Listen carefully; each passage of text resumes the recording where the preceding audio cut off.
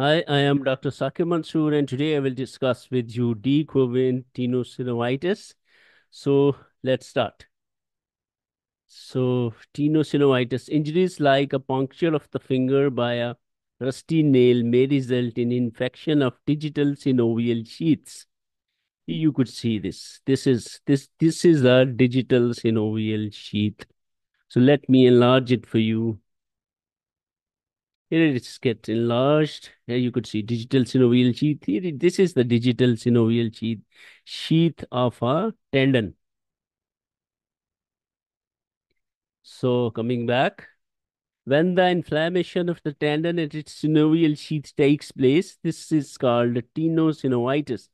The digit gets swollen and movement gets painful. Here you could see again these two tendons are to be focused. Right now, flexor digitorum superficialis and flexor digitorum profundus in the digital synovial sheaths. As the tendon of the second, third, and the fourth fingers almost always have separate synovial sheaths, infection is commonly confined to infected finger. If the infection is left untreated, proximal ends of these sheaths can be ruptured, thus allowing the infection to spread to the mid-palmar space. You could see this second, third, and fourth fingers, they have a separate tendon sheath, and otherwise you could see this is the mid-palmar space in yellow, and follow the laser, and infection can spread to that if the tendonitis is left untreated.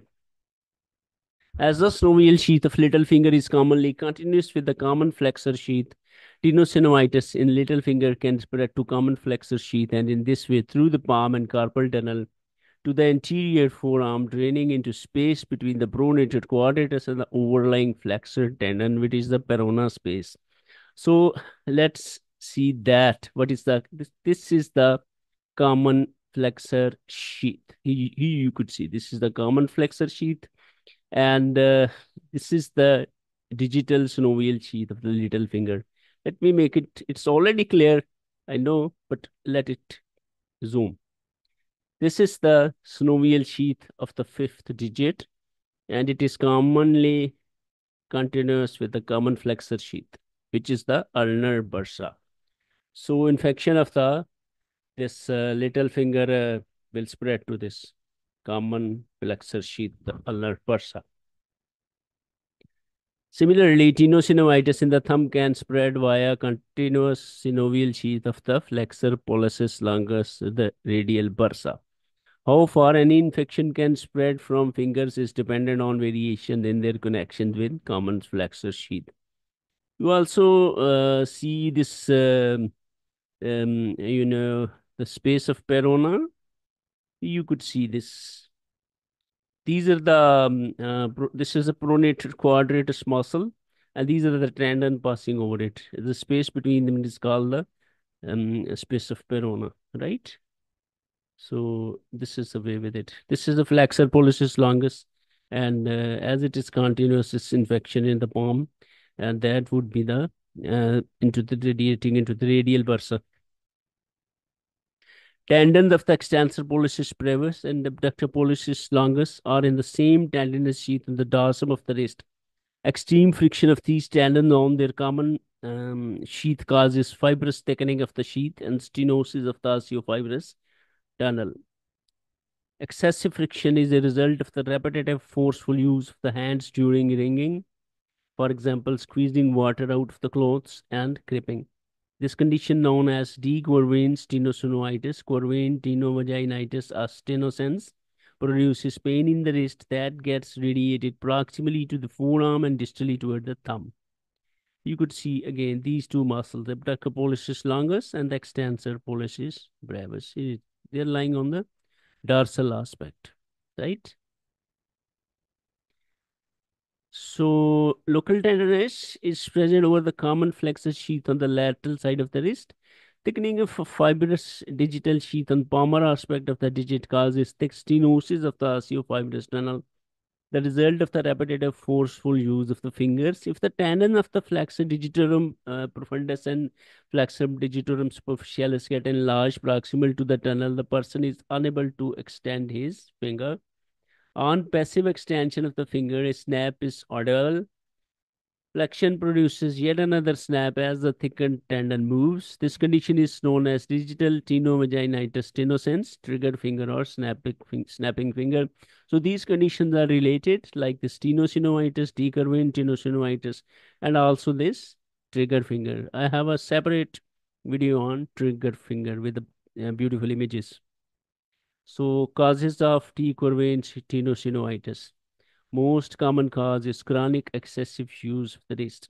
Repetitive movements day after day result in irritation and pain. One common movement that produces it is lifting a kid into a car seat. Another example is carrying heavy grocery bags by the handles. Other causes include a injury to the wrist or an inflammatory arthritis. So causes continue. You are more likely to have decurvain tenosynovitis if you are 40 years of age or older, you are a woman, you are a pregnant, and hormonal changes in pregnancy can produce this. So if you are pregnant, you have more chances of this disease. You are involved in repetitive hand and wrist movements.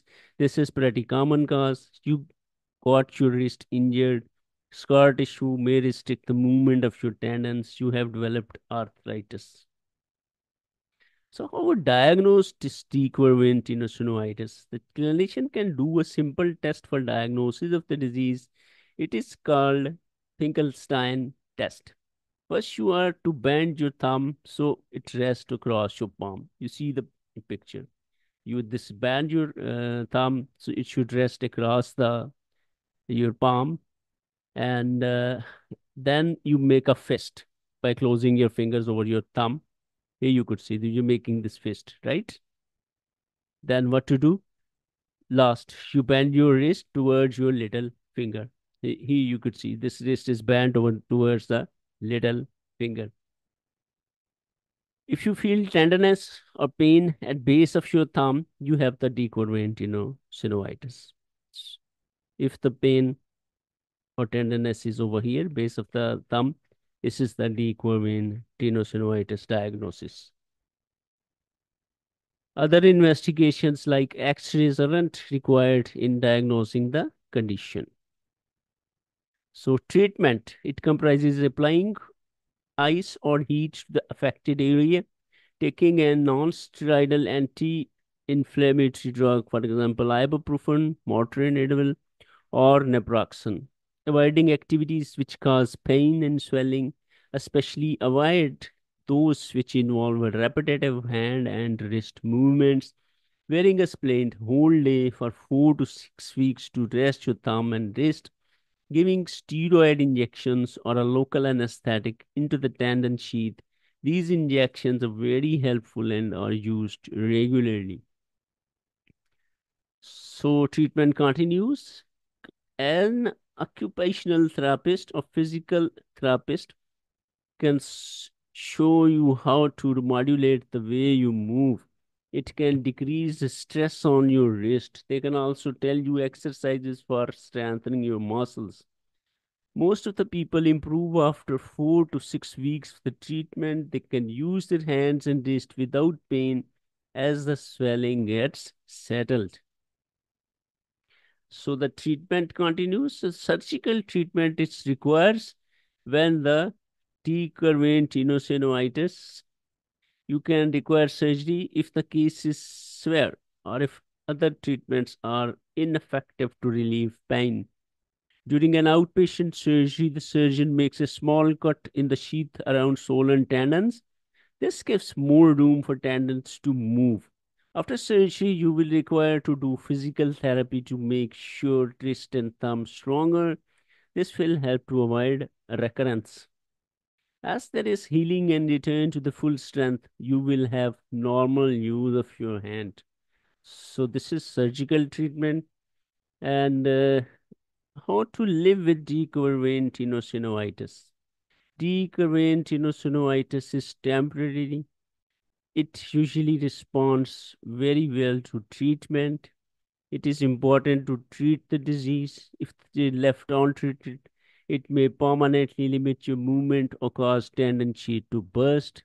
Once your symptoms get improved, work to prevent the condition from occurring again.